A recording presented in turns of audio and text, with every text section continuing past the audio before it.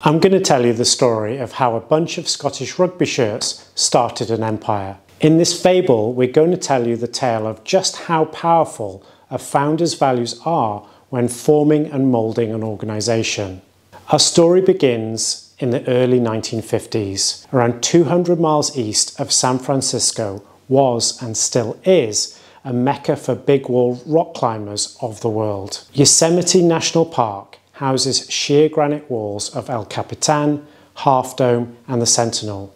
These huge walls extend to over a mile high and bring climbers from far and wide, and were being scaled by a new era of climbers who saw these sheer faces as places to express their skills. To help them climb these walls, one climber began forging pitons which could be hammered into small seams in the rock to protect them as they ascended. The pitons became a must-have for all big wallers, with initially friends and then friends of friends ordering some from the climber. But the climber was troubled. There was something wrong, something that they didn't plan, something that didn't sit well with him. He hadn't realised the impact these pitons would have on his sacred rocks. Over time, the pitons began opening up these small seams, leaving pin scars where people had hammered them in. And this long-term impact was at odds with his love for the outdoors. He went back to his workshop and feverishly created a new set of climbing protection. This redesign became known as hexentrics and nuts, and they were designed to be wedged between cracks and fissures to protect the climbers as they ascended the climb, but then could easily be removed from the wall without damaging the rock. The money he made from selling this equipment allowed him to travel across the world,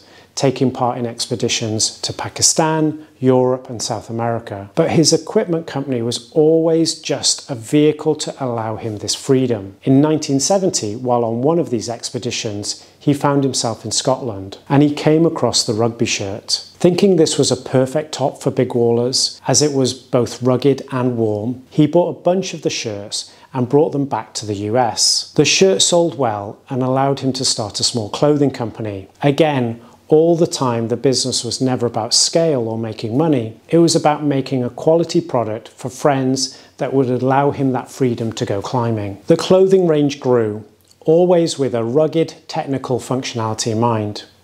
His goal to always provide clothing that would keep people warm in changeable climates, such as those experienced in Southern Andes and Cape Horn areas. The company went from strength to strength. With this success, he realized that the business could provide an opportunity to further his personal goals, these being to help support people and the planet. In 1984, the company opened an on-site cafeteria for staff. 2 years later, they gave 1% of sales, or 10% of profit, whichever was biggest, to environmental causes. In the 90s, they opened up their factory practices to help them reduce their environmental impact further. They continued this work to improve their supply chains, ensuring people throughout it received a living wage. And most recently, in 2022, the business ownership was handed over to a trust to ensure that future profits were used to help reduce climate change. So the very first values of making just enough to allow him to do what he wanted, to help people and to help reduce environmental impact, are part of him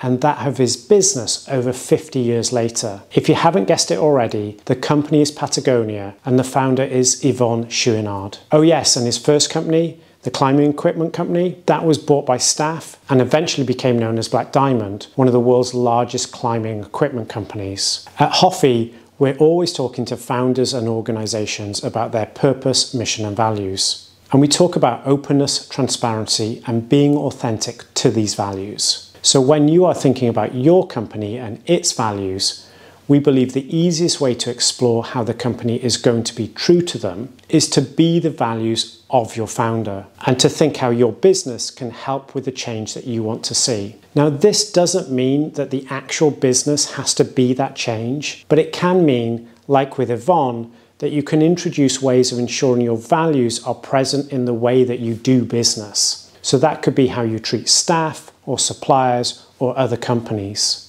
So I hope you've enjoyed the fable today. Do give us a like and do consider subscribing. We post weekly about design thinking, branding and digital. Thanks again and see you in the next video.